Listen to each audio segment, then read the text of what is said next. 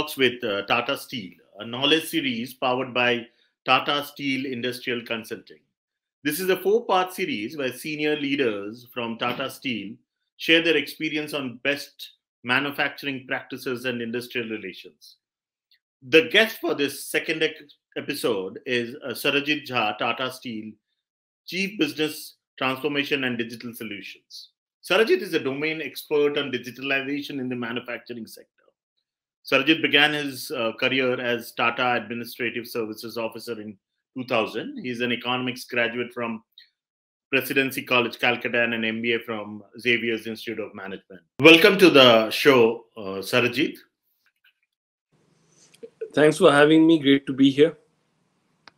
Okay. So, how do you think digitalization is transforming the manufacturing sector?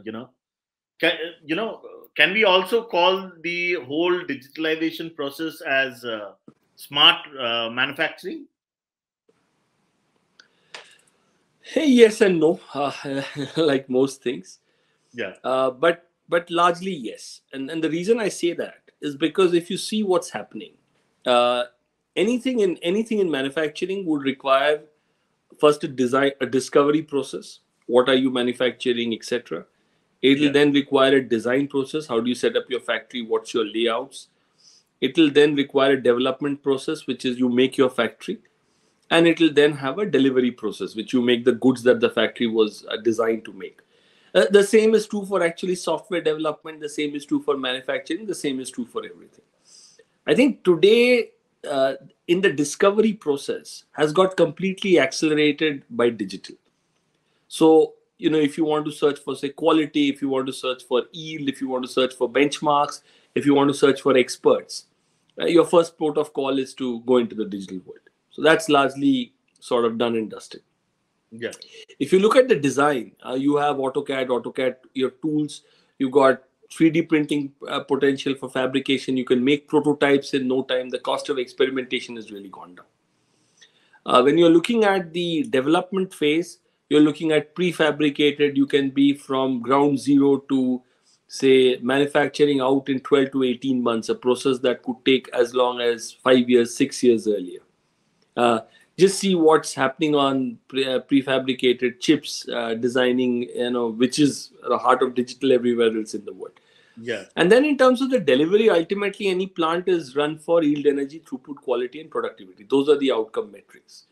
And in each of those metrics, there are multiple things that can be, impacted by on digital. And there's a lot of AI, there's a lot of remote operations with now 5G coming in. There is a lot of integration of sustainability which is coming in, which digital can actually put on steroids. So the entire thing, how you discover the manufacturing process, how you design the manufacturing process, how you develop the manufacturing process, and then the delivery of the production itself has completely changed. And in a way, I would say that the productivity learning curve has got steepened. But bear in mind that the fruits of such toil and initiatives are also very skewed. 20% of the digital leaders are probably reaping 150% of the benefits, and the balance 80% laggards are losing the 50%. So you come to 100%, if you get what I mean. Yeah. But tell me something.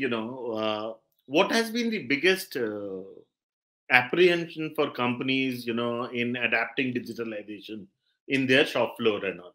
Is it the mindset? Is it the cost? Or is it that they don't want to take, the pain of change or pain of moving or that transitioning process? What is it? Let me answer this in two ways. So all my life, I've been in some sort of a change management program. And, change is hard. Because, when you take the word transformation, it comes from the word sort of metamorphosis, which means a complete change, and it's come from the butterfly, right? And if you were to tell a caterpillar today that, you will become a butterfly, the caterpillar will freeze, or it will flight, run away, or it will be absolutely taken back by fear. Yeah. But if you break it down into steps, you tell the caterpillar कि अब आप cocoon बन के सुकून से सो जाइए. So it's a step it can do. And then you say, now you please unwind yourself and you open up. Then you say that, by the way you're out, just feel something on the back of your shoulders and it might feel different. Then you say, look, can you move it, and can you move it a little fast and flap, and then you just give it a push, it flies away and you have a butterfly. So to break it into steps, I don't think often people understand the journey involved and break it into steps. The other thing that I've realized is every successful program has a why. Why do I want to do digital? Because Yeah. everybody is not becoming Google or Amazon or a digital company like Microsoft. You're still going to be an AI and a data company in a certain field. So your why should be very clear. Then you need a sort of which is what I call the belief system, the why. After that, you need a capability system, people who can do the how for you.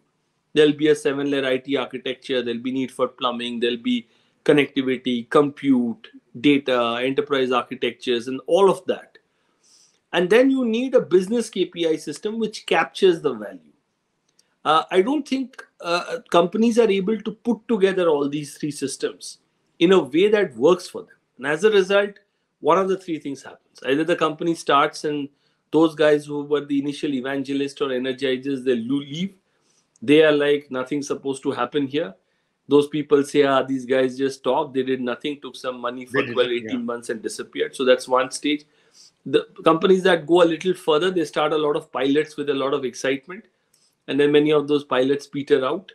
Those companies also that stay through the pilots ultimately are not able to scale them or get the money that or the initial transformation objectives. It's the companies that cross all these three hurdles and stay the course that ultimately have an open playing field, as you said.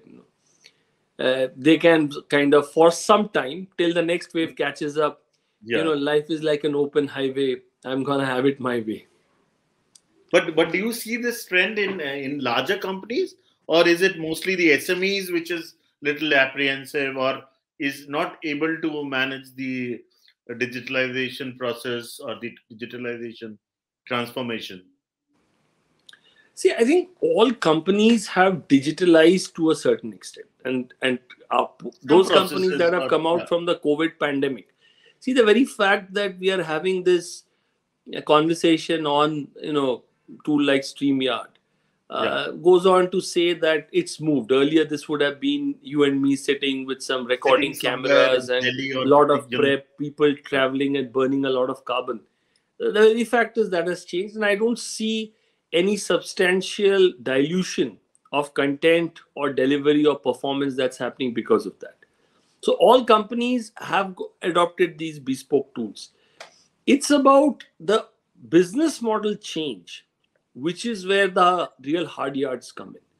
So unless a company changes its target operating model, which is how it changes, and post that its business model, which is how does it identify, how does it create, how does it capture, and how does it deliver value, those questions are fun. If they are not fundamentally changed, then you are still a kind of digitized company, but you have not become a digital company.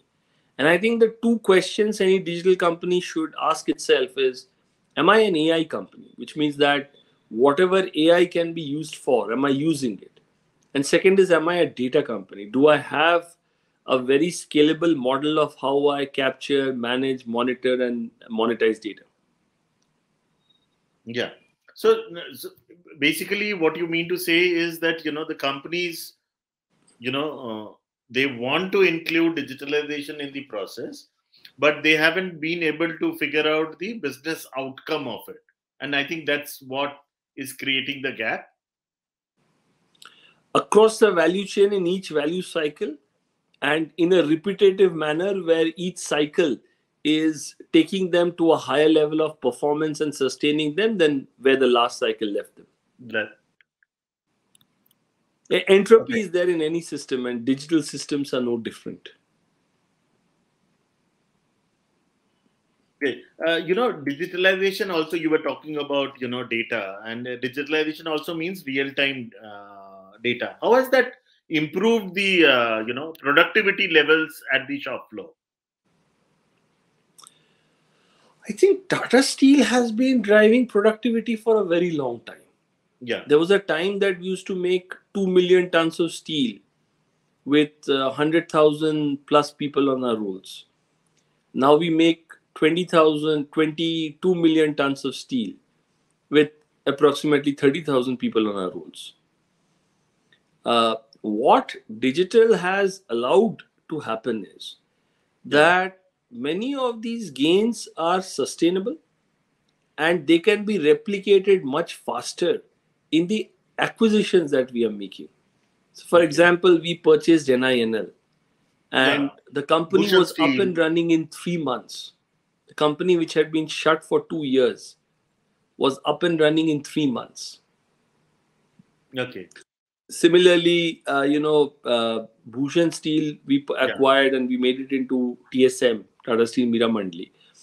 And for the last 4 years, when the merger was announced, we had 1 month to actually do the merger.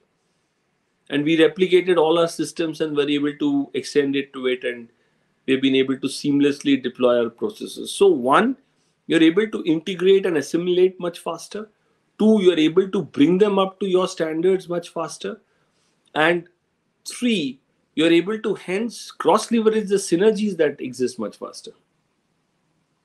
Okay. But in many And so companies, and how do you do it at the shop floor? You do it at the shop floor by taking your practices which are digitally embedded and converting those practices. So we yeah. believe, and these are the 200, 225, 250 odd models which are running, which you then take to their data. And we have a sort of a framework where, first you do what we called as cold trials, which is we take the data and show the operator that, look, if you were to use this model, this is how it will go. Then you do warm trials, saying, operator, you are there, you can override the model, but you can see the model and take its decision. And then we do a hot trial, which is to say that now the model is running, the operator can only do the overrides, etc.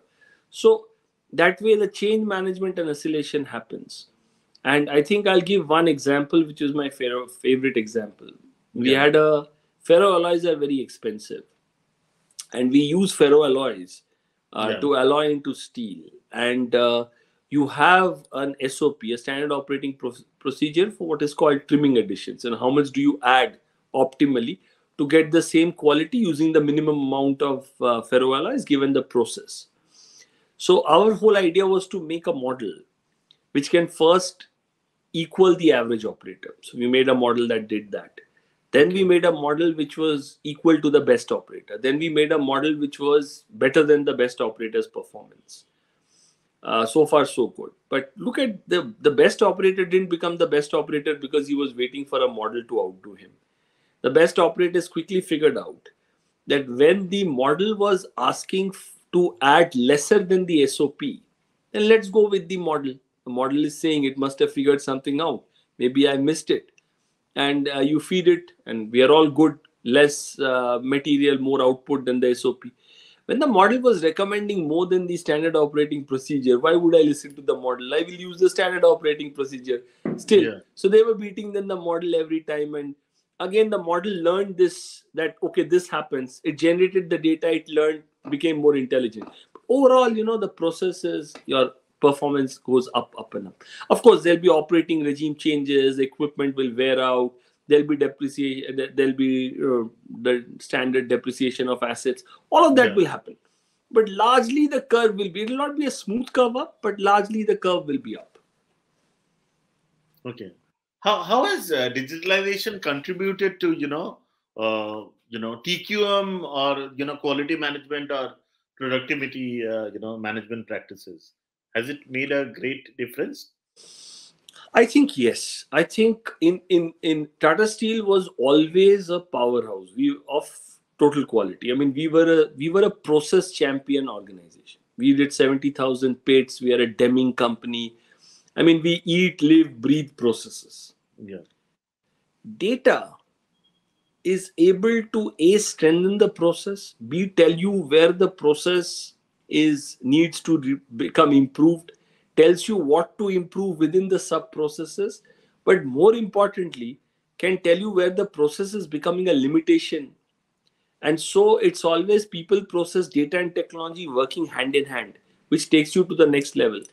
And the fact that we have become a benchmark leader under the TQM processes, Yeah. uh, I don't think would have happened if we had not used data. I mean, the only other sort of people in that category in the group are TCS and Titan, and all these companies are essentially like us, AI and data companies, which are in some business. So TCS is in the business of software, Titan is in the business of Yeah. marketing, branding, and watches and jewelry, and we are in the business of steel.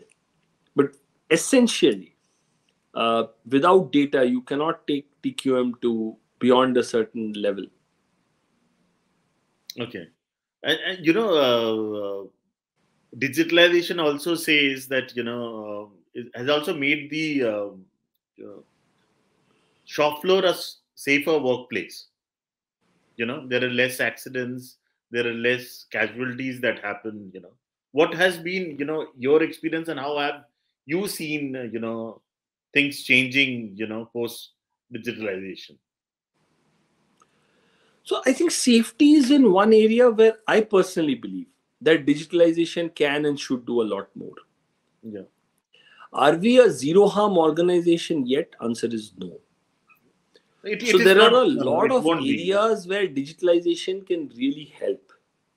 But I think safety is as much behavior, uh, having barriers, as well as how you run the processes, and a bit about how you do consequence management. So at a very lower level, the moment you put a camera, the behavior changes. So digitalization can give you some of those low hanging fruits, which by the way can be very, very effective. Yeah. Second is you bring in intelligence into those cameras, and you can do a lot of AI where you can catch slip, trip, fall. You can see, you can barrier it, you can ensure that people are wearing PPE or not. Is there a fire hazard, etc. So that kind of use case. We have a connected worker, large, very large ecosystem where we are running. We are processing billion, uh, gigabytes of data in Yeah. milliseconds, and that is telling us where our people are there, are the right people in the right place, is anybody in an unsafe zone. We are receiving alerts, are people in their place where they are working. So productivity, surveillance, and safety are getting coupled together. But there's a lot more that can be done. For example, interlocks in vehicles. So Yeah. there are dumpers, and sometimes they have their back dala open, and they run into somebody or something, or into an overhead wire. So if the dala is open, the dumper should not be allowed to back, right? So those interlocks can be put in place. Similarly, the breath analyzers, when you are dealing with dealing with people who are kind of driving large trucks and dumpers in your mines, to Yeah. see whether also kind of eye glazes as to catches camera that are you falling asleep, and then beepers going off. So lots and lots of things can be done, and from the very mundane like using and cameras, etc., to safety locks, to converting primarily what are called administrative and passive barriers, something that comes in the way of an incident happening, to making those active and dynamic using data and digital.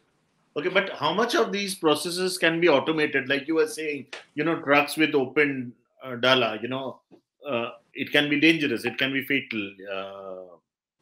So, can these processes be automated where, where there is a mechanism where any truck with an open dala will not be allowed to enter, or some kind of mechanism? And how much of it has been It can be. implemented? Yeah. It can be. The challenge is to get the connectivity and the maintenance of those sensors, and having the right construct and the price point. But technology on the compute, on the sensorization, on the connectivity is ever increasing. When a use case becomes technologically uh, can be technologically activated, for want of a better term, is Yeah. something that you have to watch out for, because the march of technology is always in one direction, which is up. But the point at which it can be democratized and be brought to certain use cases, and the time that it takes to do that versus the alternatives. And of course, no organization has infinite resources, but you have a lot of compelling prioritization priorities. So when given your organizational priorities, given something else and given something else, it becomes active, becomes the case in point. Okay, but what has been the role of unions and the workers? You know, have they been apprehensive about digitalization process, or they have accepted? Because generally, there is it might not be with Tata Steel. It could be general industry norm. They put up a little bit of resistance. Whenever there is some kind of automation, digitalization, are put in we place. have we have not seen our so very early we took the process of educating the unions, saying that look, so the union in Tata Steel has always worked hand in hand with management for whatever is good for the company. Yeah, And we have always said that look, there are three types of automation. There is smart assist, there is, like, you have a Google map. yeah, There is augmented intelligence, where the machine can predict what's going to happen next. And then there is autonomous. We have said that look, we are not really interested in autonomous. We are not trying to remove the human in the loop. human. And we have always told the union, and we believe ourselves that it is going The to other two always, processes the will human actually or a enhance machine their will not skills win. and It will always be the human with the smarter machine. You can yeah, see that in chess. You can see that in any sphere of human endeavor today. yeah, And the union has been, and we have invested a lot of money in awareness, we have invested a lot of money in training, we continue to do so. And we want to take the union along, saying look, for example, let's take remote operations. You can have, yeah, you take the operation site away from the asset. So we are already running iceprog, the sinter plant, 6 kilometers away, right? And how was one of the triggers we always told? So the union said that look, Tata yeah, Steel says that we allow work from home. So work from home from whom? Every single day in the crisis, when the country needed oxygen, yeah, all our workers walked in every single day across 3 shifts and were there in the plant at a risk to themselves, their families, and their friends, and to other colleagues like us also. So now we are saying, yeah, that's correct. So let's have remote operations. Remote operations does not mean autonomous operations. So it's a dark plant, but it is not administered by machines. It is a dark plant administered by humans yeah. who are sitting 6 kilometers away and who can operate that plant from there. And these are our nothing but our workers. Yeah, I was coming to that. The basically digitalization has allowed using cloud. Through cloud, digitalization is allowing controlling the shop floor remotely. So will it actually allow a hybrid work culture or a work from home in the manufacturing? Do you see that happening? Look, I can speak for More myself. often, or we are still very distant? So I am in what I call my office. I am having to. I've still Yeah, not, because I live in a Tata Steel bungalow. I've still not been yeah, able to, kind of figure this out as to what's the best location. But for 3 years, I've given up my office. My office has actually become the remote operation center for Tata Steel. okay, And I have been able to operate seamlessly, and in a way, it forces me to create the tools that allows me to act in Tata Steel. So we have, for example, something called My App, which we are launching. That's the okay. single pane of glass that I deal with Tata Steel. And our whole motto is to bring work to the employee rather than the employee going to the work. But we are bringing work to the employee. We are not kind of taking work away from the employee. Yeah. So yes, actually, there has been a lot of apprehensions about how digitalization will kill in roles and jobs, but it is more about reskilling and upskilling the existing workforce, and That is I correct. think probably So that's the it's way. those four things, right? today, whenever we're talking about this, it's not so much about hybrid working or office working or some mix of, or or work Yeah. from home. It is about how do you define the future of work, which means that work will become more data driven, more amenable to technology. How do you define the future of the worker? So you have three species of workers. You'll have humans, machines, and androids. If anybody wants to find out, they can see, that there are androids in the world already and they have citizenships. Yeah. Then it is about the future of the workplace, which is, it could be from anywhere. It could be a staycation, vacation. It could be working when you want to. And of course, more importantly, finally, the future of well-being. We are all humans. I can retrain the AI and bring it there, but a human being, if it's not well, so it goes in that sequence, right? A human being needs to have health, then it needs to have fitness, then only performance comes in. You cannot Yeah. perform unless you have health and fitness. Yeah. No, because generally, at the start of the pandemic, so what happened was the services sector and the other, sectors, it was very easy for them to move to, a work from home or a hybrid system.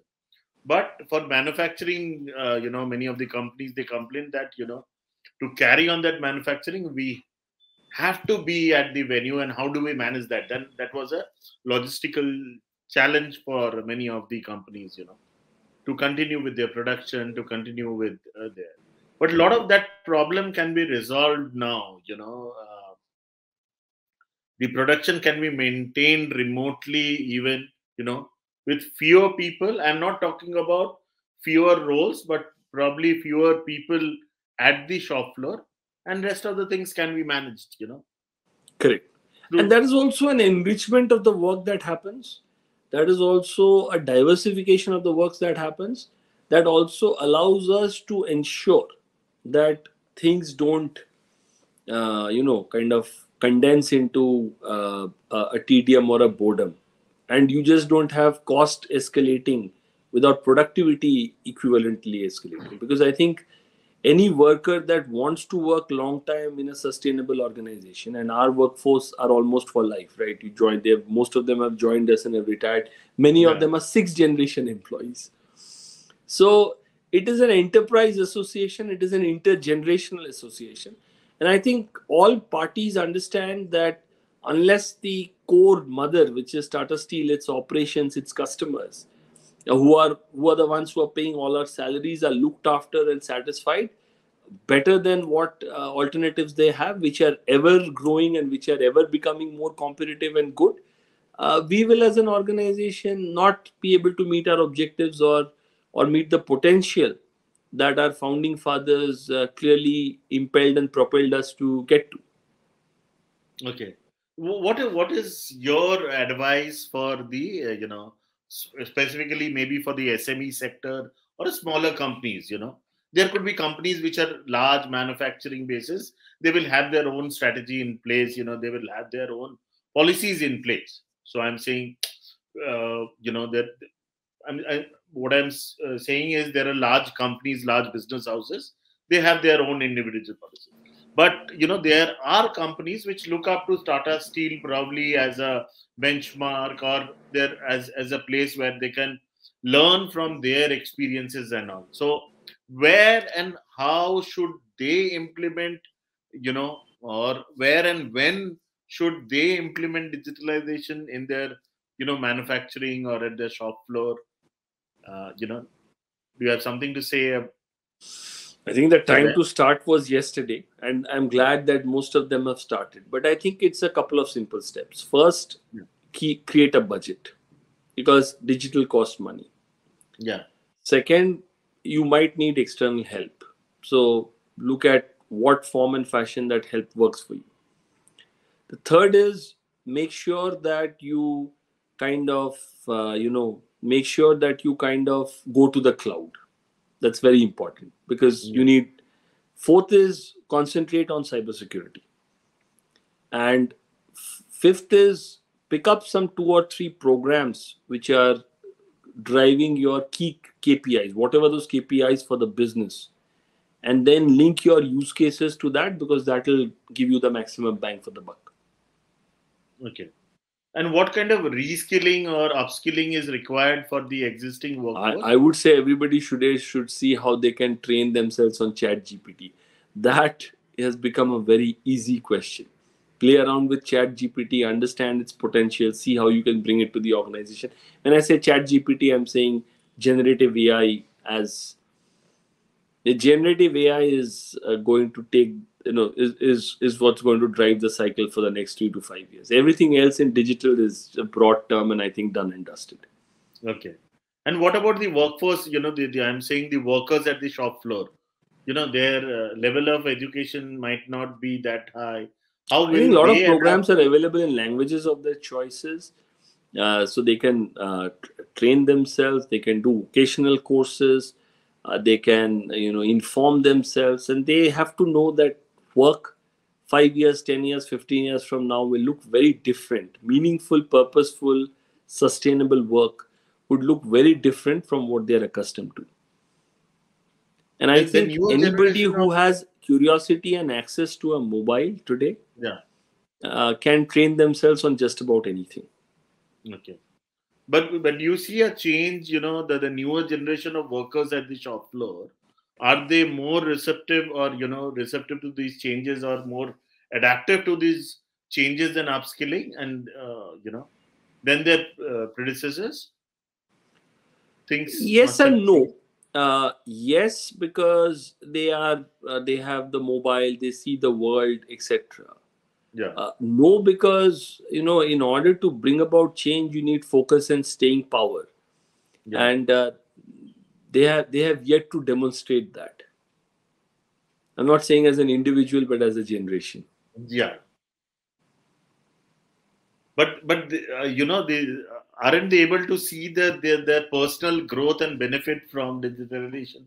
Probably that is there. There is some mindset gap there. But they also have differential. Sometimes they have uh, differential understanding of what constitutes work, how they should be treated, other interests that they want to pursue, and there's nothing right or wrong about it. But I'm just kind Yeah. of throwing up that there are a different Yeah. set of challenges when dealing with the younger people compared to what we had when dealing with the uh, you know with say the slightly older generation. Okay. Attitude is not necessarily correlated with age in either ways. Great. And what has been how has your customers reacted to the entire digitalization process? Probably, they're more happier with the quality. Uh, the other day I was, when I was talking to Pankaj, he said that, our, that quality mismatch, or, some, that, deficiency in terms of product output has gone down drastically post TQM and TPM. Yeah, so I would say that yes, that's true. So our quality has increased, but I would say customers have also become a lot more discerning. And Tata Okay. Steel likes to work with discerning customers who challenge them because they bring the overall quality up, which benefits all of us. And if you have customers and they are discerning, then you're typically going to have a more sustainable business. Customers like, say, I can name a numerous of them, but let's take Yeah. Toyota. Okay. uh, Initially, the first time we were working with them, I think they found out some 64 defects, but Okay. they did not berate us or down. They said, we'll work with you to kind of take away all of this, but the accountability is yours. In a certain time you have to come up to standard. We will help you in that journey and we'll partner with you in the journey. And uh, and we have a very healthy and a long relationship with them, as with many other customers. I mean, I'm not singling out Toyota, but it's an example that came to my mind. Yeah. Great. So, and my last question: what has been the overall, digitalization experience? You have been, heading that function. You have been managing things. What is that one sea change that you think has brought in at Tata Steel because of the entire digitalism. I have When I did it have start? always said this, that Tata Steel changed. I have witnessed the change, and Tata Yeah, Steel will change even more, and hopefully I'll be there to witness that change. But I think there are two things. One, yeah, the use of data has really yeah. increased, and Tata Steel has seen the benefits of it, but it understands it's just scratched the surface of how we are using the data. And I think the second wave of excitement which is going to come is now, particularly, I see generative AI allowing us to completely transform how we look at coding, how we look at development, how we look at consumer interfaces, and everything. It will take some time, it will be a messy journey, we'll make some mistakes, but it's going to be very, very exciting. Great, great talking to you, Sarajit. It was a lovely interaction. I think our viewers would gain some insights from this discussion that we had today. Really. Thanks for having me, and really appreciate your time. And I hope if your viewers have any questions, then I'm happy to take them when and as they come to you or through whatever source. And thank you very much for having me. Sure. Great. Great talking to Thank you. you.